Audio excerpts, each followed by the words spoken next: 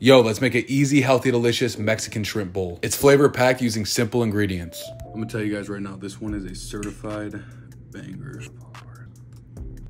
That's fucking good. First, we're gonna prep our roasted corn and black bean salsa. This was absolutely fire. We're gonna roast our corn for a few minutes on high heat and set it aside. Once it's cool, we're gonna add in the rest of our ingredients. The full details are in the caption. Combine all that, then we're gonna set that in the fridge. Next, we're gonna prep our creamy cilantro lime sauce. It is a must. It was so damn good. The full details are in the caption. Combine all the ingredients.